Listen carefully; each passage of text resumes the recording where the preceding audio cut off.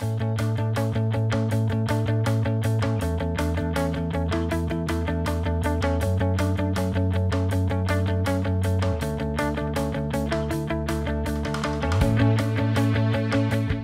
in a highly competitive field of evolving technology and continuous growth, we realize the importance for us to continually and relentlessly innovate. The wheel imbalance rejection algorithm is an example of relentless innovation. Tony and I were thinking about how imperfections in a vehicle's road wheels can cause steering wheel vibrations even when driving on a smooth surface. After we benchmarked competitors' approaches to address this problem, we knew there had to be a better way. We decided to develop our own solution. One day while working on this project, I was driving out to the test track and noticed a vehicle signal related to the vibration that I hadn't looked at before. No one else was using the information in this signal.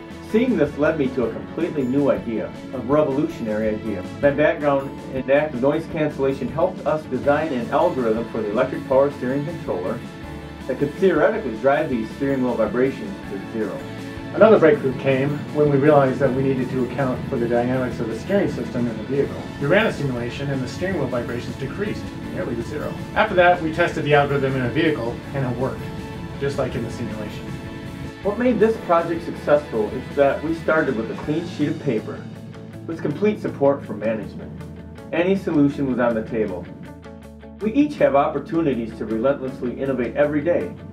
I encourage you to be open to something different today, every day, and you might just find that revolutionary solution you've been looking for.